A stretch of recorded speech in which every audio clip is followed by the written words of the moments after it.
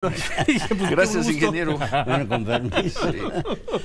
Pues el tema que ahora que estamos en veda y reflexionando, más está llamando la atención es que termina el mes de mayo como el mes más violento de lo que va de este periodo del 2023.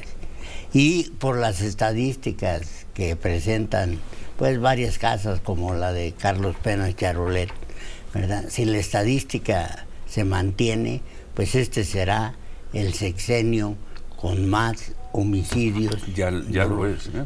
O está por serlo. O está por serlo. Estamos a muy pocos homicidios, lamentablemente, ¿verdad? De llegar a esa, pues, poco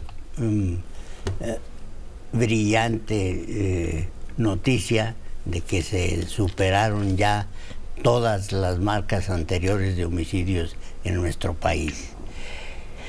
Yo digo, Ciro, que las estrategias del presidente López Obrador, unas estrategias entre religiosas, filosóficas, que culminan, ¿verdad?, a decir que desde que le va a decir a la mamá de los criminales que les digan a sus hijos que se porten bien, hasta llegar a su proclama de abrazos y no balazos, y ahora terminando en los últimos días con la consigna a los criminales, el llamado a los criminales de que cooperen en la disminución de la violencia. Que no fue exactamente así, José y se Luis, conviertan en buenos ciudadanos. Que no fue exactamente Aquí así. sí creo que se sacó de contexto, ¿no? Es lo que dice, cualquier cosa que vaya en favor de la paz y del no confrontamiento, pues voy con eso.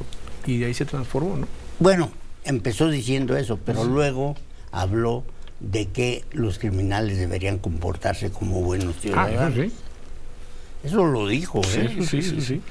¿Pero a dónde ibas? Bueno, yo a lo que iba, que es que pues ese tipo de discurso después produce un efecto contaminante, como el efecto corruptor del que se estaba hablando hace un momento. Black Wall Street. Allá, precisamente en Guanajuato, ¿verdad?, unas 48 horas después de que el gobernador Diego Rodríguez Vallejo declarara que en Guanajuato se tenía al mejor fiscal de México. Le matan a un familiar.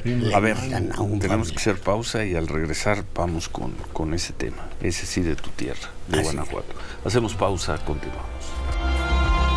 José Luis Camacho de la violencia, los asesinatos y que se dio ayer en Guanajuato, ayer en la mañana, ¿no? Ayer en la mañana en León. Familiar, tenemos entendido que no muy cercano, pero familiar del gobernador Diego Sinue. No muy cercano en la relación, pero es primo hermano. Sí. O sea que es un consanguíneo muy cercano. Sí. Fue, la verdad, dramático. El hombre se baja, ¿verdad?, y de la camioneta en donde lo agredieron, ¿verdad?, lo matan abajo de la camioneta, y lo hace porque iba acompañado de su esposa y de 2 hijos. De tal suerte que, pues, para él muy lamentable que falleció en la agresión que se perpetró en su contra, pero pues afortunadamente logró a costa de su vida el cometido de que no le ocurriera nada a su familia. Yo, Ciro, un asesinato más en Guanajuato, un asesinato más en el país. ¿Uno más? Uno más de los 80 diarios que se registraron. 18 solo ayer en 18. Guanajuato. Sí, solo Guanajuato. Y hace 4 días en el Reforma, aquí tú mismo lo comentaste, publicó un mapa de las rutas más peligrosas que existen en México. Las rutas de tránsito de las carreteras. Rutas de tránsito en carreteras. Y pues refiriéndonos concretamente al estado de Guanajuato, desde que entras a Paseo del Alto y llegas a Celaya, y luego de Celaya te vas a Salamanca, y de Salamanca te vas a Irapuato, y de Irapuato te vas a León, o sea, todo el corredor industrial, todo el corredor central está considerado, según esa nota del Reforma, como las rutas de carretera donde ocurren más asaltos y asesinatos en México. Entonces, pues mi comentario final es que urge ya, ¿verdad?, una acción determinante, porque los habitantes del estado de Guanajuato están viviendo en una condición de indefensión, de zozobra y sobre todo en una condición inerme. ¿Qué es eso de urge una acción determinante? ¿Qué es eso? ¿Qué es? Pues que yo digo que es una acción que deben asumir todos los responsables de la seguridad pública, y no solamente a nivel estatal, sino los que están en Guanajuato de nivel federal. Y todos te van a decir que sí, y que en eso están, y que están trabajando. Y no va a pasar nada. Bueno, pues, y menos mal que en Guanajuato no le echan la culpa al pasado. Ya viste ayer el presidente diciendo, sí, nunca había habido más asesinatos en México, pero es culpa de la herencia que recibimos. Oh, ¿para qué quieren llegar al poder? ¿Para qué? ¿Para qué quería llegar el presidente López Obrador al poder?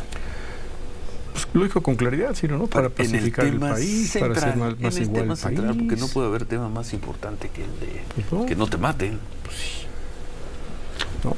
Para seguir interpretando las cifras y diciendo que, bueno, que todo es parte de la herencia que recibieron.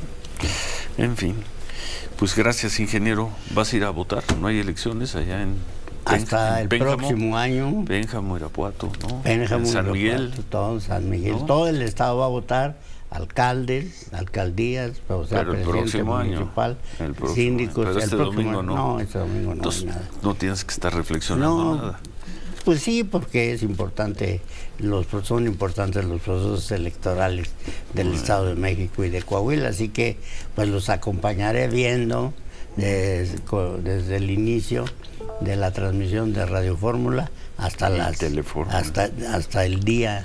Hasta las 7 de la mañana, el día siguiente te encargamos, ¿no? Pues yo les aviso en el momento en que yo ya vea que los resultados del PREP marcan lo que dicen los políticos, una tendencia irreversible a favor de los candidatos que participan en Coahuila y en el Estado. La historia termina con la encuesta de la consulta rápida, ¿no?